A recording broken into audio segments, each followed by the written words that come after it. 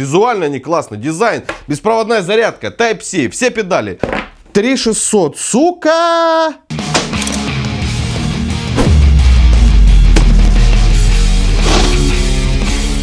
Друзья, всем привет! Сегодня ко мне на стол попали наушники Meizu POP. Это очень популярные наушники этой компании. Вообще многие из вас, зрителей, да, подписчики, писали мне в ВК, в комментариях под видосом, в телеграмчике писали, типа: Илюх, ну когда ты распакуешь уже эти долбаные Meizu POP? Ну прям, такие они крутые, а еще и скоро Xiaomi AirDots подъедут. Вот что взять? Xiaomi AirDots или Meizu POP, а может лучшие самые AirPods, а может быть Blitzwolf, как они там, FIE 1, да, или FIE 2, что?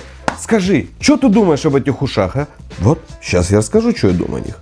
Но начну с того, что я их покупал на площадке JD, и там они стоили 3600, 3500, кэшбэк, купон, вся фигня, все педали, и вы еще сокращаете, как говорится, стоимость этих наушников. В России они что-то около 7 стоят. Можно поискать за 5600, там ресейлеры, дилеры всякие перепродают. Рано убрал. Вот. И как бы цена практически в 2 раза дороже. И на том же Авито я видел, я думал, может не заморачиваться, не покупать там. Ну даже на Авито барыги продают за 6, за 5500. Ну как барыги? Столько они и стоят, в принципе, в России, да? Окей. Ага, вот так. Значит, у нас в комплекте сами вот так вот наушнички упакованные вот в такой вот кредл. И здесь у нас, ага, вот так. Так, и здесь. Так, у нас здесь Type-C зарядочка. Что, это Type-C-шный, да? Молодцы. Type-C зарядка. И здесь у нас находятся запасные. Нифига не запасные. Ну ладно. Запихайте же вы. Ага. Вот запасные амбушюры, а это какие-то... Сейчас разберемся. Ага, вон что. Это значит решение для тех, у кого из ушей будут выпадать обычные амбушюры. Ну окей, сейчас глянем. Ну и здесь обычные амбушюры, в смысле запасочки, да, другого размера. Маленькие, большие, все педали. Вот, пожалуйста, вам. Вот так вот. Получается 4 пары еще разных амбушюр в комплекте. И здесь у нас уже, скорее всего, тоже есть установленные. Где ты тут цепляешься, что, как. Ага, вот так вот. Скажу так, они достаточно увесистые. Значит, здесь наверняка хороший аккумулятор. Ох ты, как они легко. Нормально. Вот это зачет. То есть, вот как они расщелкиваются у AirPods. Здесь прям такой магнитик хороший. Ну-ка. Ага, а вот это косячело. Подожди, еще раз повторите, что ты сказал. Так, ладно, сейчас вам амбушюры в сторонку. То есть, вот я решил сравнить с FIE 2 от Blitzwolf и Meizu. То есть, эти стоят, по-моему, вообще двушку. Эти стоят 3600, 3500. Ну, это я по скидке брал. То есть, вот как бы так, да. Meizu и Blitzwolf. В принципе, можно их сегодня будет и сравнить. Окей, шок-тест. Легкое, как говорится, движение, и они выпали. Здесь... Вот только если сжахнуть очень сильно, то есть вы видите, они расщелкиваются, да, то есть открывается верхушка, но сами наушники нифига отсюда не вылетает. Еще раз, шок-тест. Вы же просите сами акцентировать на мелочах всяких, да? Это конечно. То есть еще раз, вот, маленькое движение. Супер, пацаны. То же самое движение. Еще раз. Вот, я... Есть еще вопросы? И для пущей уверенности 3-й раз. Бля, пиздец, они вылетают. Blitzwolf. Как тебе открыть? Хотя бы, чтобы они открылись. Окей.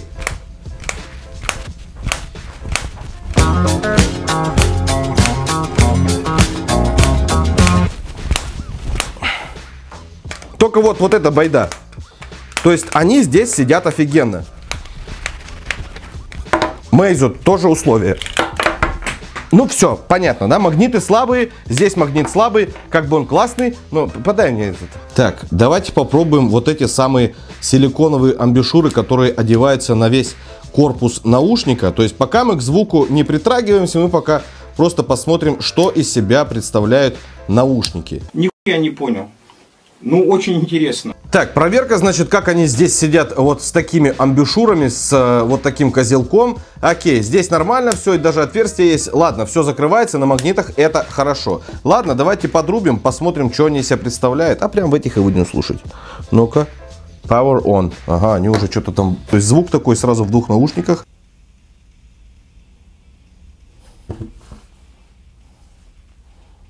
Окей, окей.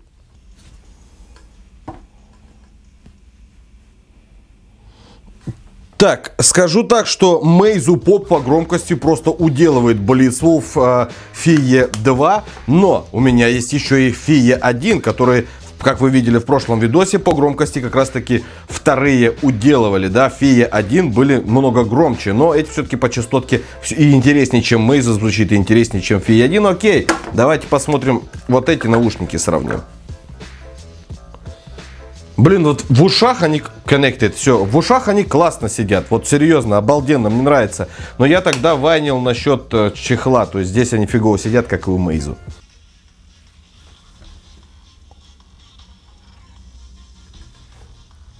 Секунду, одну секундочку.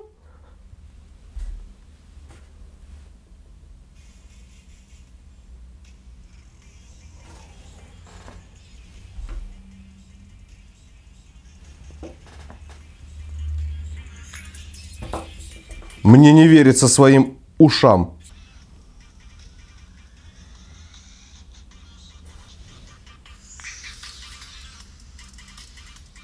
Это максимум громкость? Да, пикнул, все, максимум.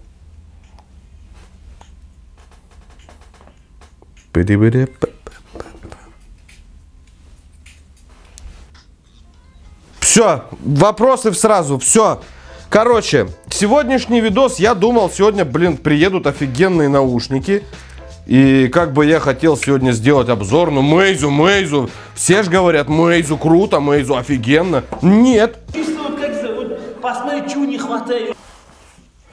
Здесь басовая составляющая вообще, то есть басы есть, но они такие, вообще вяленькие. В основном больше верхов, нежели середина тоже. Нижняя часть середины вообще никудышная. Так, ну-ка эти.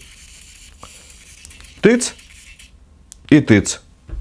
Все, тут же запускается. То есть здесь еще и сенсорная панель не особо хорошо реагирует. То и промазываешь вечно, или она плохо реагирует. Но нет, все равно сразу слышно, что вот эти наушники звучат много интересней. Ага, так. Ну-ка. Ну. То есть тормозят малость. Окей. Значит, убавляем громкость, мы левый наушник прижимаем, и он убавляет громкость. Правый наушник мы прижимаем, и, собственно, он поднимает громкость. Максимальная громкость нормальная, но вот в этих наушниках она выше. Окей, двойным тапом мы переключаем следующий трек на правом наушнике. Предыдущий трек мы переключаем двойным тапом по левому наушнику. Но опять же, сенсор не всегда срабатывает. Вот я сейчас нажал, а наушники все еще играют. Вот остановились. То есть прикольно все это. Сенсорные там, они вот такие все из себя красивенькие. Даже вот так. Еще один минус: случайное прикосновение к этим наушникам может их, как говорится, запустить, либо ответить на звонок. Честно хочу сказать, что я ожидал от них больше. Стоят ли они? Они, вон, сейчас на JD стоят 4, где-то так, может быть, там 3 с гаком. Блин, вот хрен его знает. Ее фишка то, что у них есть беспроводная зарядка, типа ты поставил, они заряжаются. Это все нахрен не нужно, когда наушники звучат плохо. То есть, ну как плохо? Вот эти звучат классно. Это пока что топовые номер 1 наушники у меня среди полностью беспроводных наушников. Я думал, я сменю их на Meizu. Сегодня, думаю, распакую. Да похуй. Все абсолютно, ну не все, да, многие блогеры прям хвалят, говорят, что вот они классные, вот они зашибенные. Вообще не зашли. То есть от слова совсем. Интересный дизайн, там кто-то говорит, там вот это вот вся такая коробочка под Apple. Да, это классно, все, визуально они классно. Дизайн, беспроводная зарядка, Type-C, все педали. Но что в наушниках, ребята, самое главное? Самое главное — звук. И вот эти наушники их делают просто по объему, по мощности звучания, динамика, проработка частот здесь интересней. То есть здесь SBC кодек, да? Мы не говорим о 5X HD и тому подобное. Нет, они оба работают варианта, как говорится, на SBC. Но здесь задраны верхние частоты, превалирует середина, но опять же низкие частоты и низкие средние, вернее, вообще никчемные. То есть, как по мне, я их слышу так. И если вы меня спросите, какие беспроводные наушники, там, ТВС, да, True Wireless, полностью беспроводные наушники, ты мне порекомендуешь, то я вас, как говорится, огорчу, если вы ткнули на это видео и ожидали, что я сейчас буду вам тут хвалить Meizu. Нет, вот эти наушники, где-то здесь выскочит подсказка, и ты увидишь, значит, вот обзорчик вот с этими ушами. Да, у этих наушников, как и у этих, есть минус, то, что они плохо крепятся здесь, и они точно так же при хорошей тряске, они просто вывалятся, в отличие от модели вот этой, да, второй. Но вторая звучит много тише, но по частотке интереснее. То есть, если вы любите громкие наушники, вот эти для вас. Но если вы любите больше объемный, какой-то более напористый, хлесткий, более липкий такой звук, то есть, когда ты одел и сказал: «А, вот это хорошо!» Какую-нибудь электронику, вот это для тебя. Вот эти наушники меня что-то вообще не впечатлили, не знаю. Отдал бы я за них еще раз 3600? Нет. У меня бы не было поводов покупать эту галимую рух. Вот 1500-2000. По звуку я ориентируюсь именно на звук. Не надо мне говорить, что Meizu это Meizu, еще там подобное. У них есть беспроводная зарядка. Ты посмотри, как они сделаны. Ай, какие крутые наушники. Срал я на все это. Серьезно, я сегодня что-то пробомбился, потому что я ожидал от них нормального. Серьезно, нахер я эти бабки, блядь, потратил на них. Пиздец. Они еще просят за них 7000. Нет. Кто-то говорил, убийца AirPods, вообще ни разу. Вот убийца AirPods. Все, я свое сказал. Не знаю, я уверен, что сейчас хейтеры вот найдутся, которые: я купил Meizu POP, они так мне понравились. Вот они такие красавцы. Ни хера, не знаю, не зашли. Короче, ладно.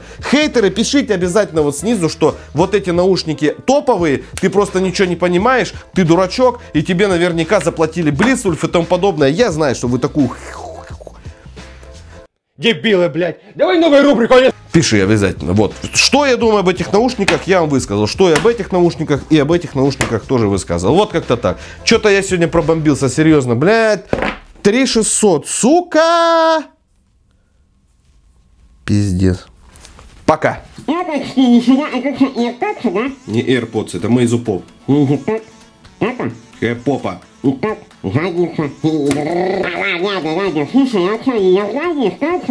Не стоит своих денег вообще, за 2000. Ну, продают по 5, по 6, но они херню вообще стоить должны. Нахер тебе? Ну на.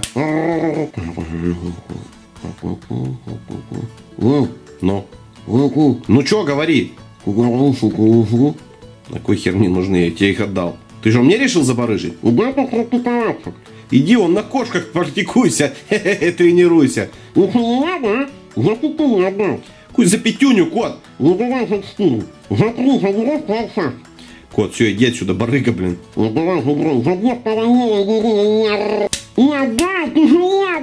Все, не выеживайся.